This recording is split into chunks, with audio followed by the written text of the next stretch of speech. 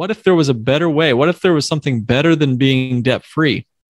What if there was something better than just paying cash or just using a bank over and over and over again? The trap was to always pay cash or use debt. And so we came up with, discovered, found, and kind of refined something that we now have trademarked as the Debt SnowBANK Method, which is our tongue-in-cheek response to good old Dave. And yeah, it's just like it sounds. You know, you're banking something. You're not setting up a literal FDIC insured bank, but in this case, we're using a tool that helps us, in essence, become the bank. It helps us buy back our debt. And maybe crucially for us, for my wife and I, it kept us liquid while we were doing that. Because again, the biggest problem that we found, besides that lost opportunity to grow our money, that was one mega problem. As we were throwing money into the hole of our student loans, we'd never see that money compound for me ever again. But we also had the problem of no access to cash. Like if we just tripped on the sidewalk right, or had a flat tire or something, we'd go back into debt all over again right, while we were trying to get out of debt. So by using the Debt SnowBANK method, we were able to break free from our creditors and stay liquid, meaning accessible money at the same time. So it's a much more sane approach for becoming debt-free. Any feedback, thoughts on any of this, Ryan?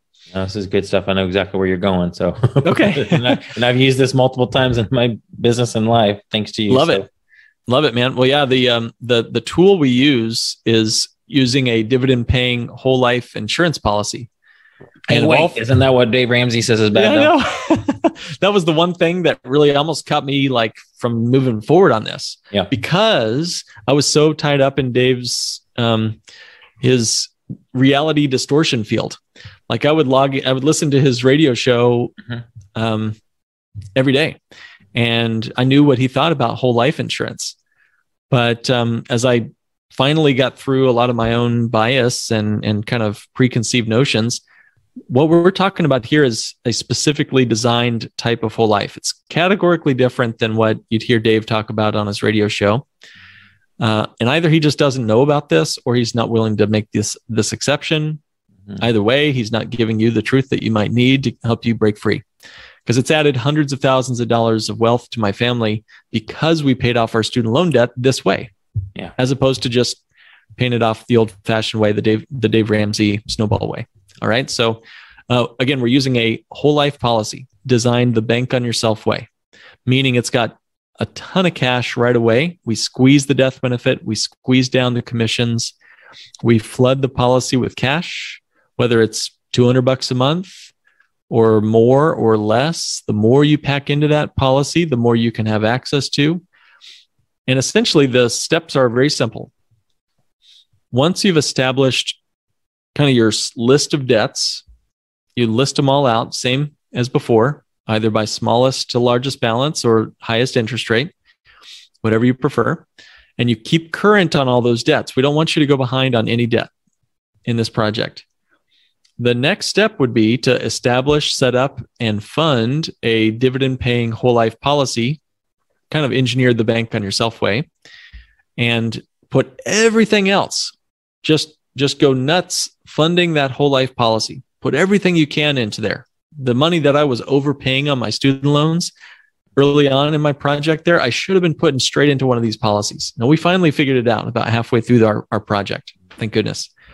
But everything you can squeeze in here comfortably, of course, going into a policy. That policy is accessible money. It's liquid, meaning you can get access to it for any reason. If there's a medical emergency or whatever, it gives you a pool of cash. Right away. Gives you a pool of cash right away. So there's no sense in fighting off the orcs at your front door if you've left the back door and the garage door wide open, right? Oh my God. So gotta get my Lord of the Rings reference in there. So it creates a bank of money, not talking about an FDIC insured bank. I'm talking like a SnowBANK or a food bank, right? Get it? And as you build up your storehouse of money, your bank of money becomes worth as much as your smallest debt. So I want you to imagine your debts are coming down slowly. Meanwhile, your policy is getting just flooded with cash. So it's growing quickly. And if you can imagine two piles of money in your mind there, at some point, that policy will be the same as one or all of your debts, and you can borrow against the policy and wipe out the debt. So that's step 3. Yeah. Plus you've bought insurance. Right. Yeah. Yeah. Not to mention you've solved that problem for your family in case you pass away. You're not leaving them with debt. Right. Yeah. So step 3 was, when you have enough cash value in your whole life policy, you take a policy loan to pay off your debt. Now, Ryan, why in the world would you do that? Like, aren't you just trading one debt for another? Why would you take a policy loan? Loans equal bad, right? Normally, right? Yeah. Well, it's I guess, can I go on? Basically, go my answer is always step 4, which is that that money that you took out continues to grow as if you never took it out. So that's, it's your money. But just the way it's set up is that, and you never have to pay it, but that's a whole other, I don't know if you want to get into all that, but I always like talking about that because it's when I first heard of this, is like, this sounds way too good to be true, but now I understand the inner workings of it a little bit more. But yeah, you can pay that debt off. It does lower the cash value that you have available to borrow more back. But then that money that you took out continues to earn dividends every single year as if you never touched it. Yeah. And I mean, it's better to pay it back. But even if you never did, let's say that insurance, you had $1 million death benefit, and let's say you borrowed 50 grand and you did not pay it back. Well, that means you would have lost that opportunity of that 50 grand. That 50 grand is not going, it'll grow faster if you pay it back. But even if you don't, your family just will pay it back off of the death benefit. So pretty sweet.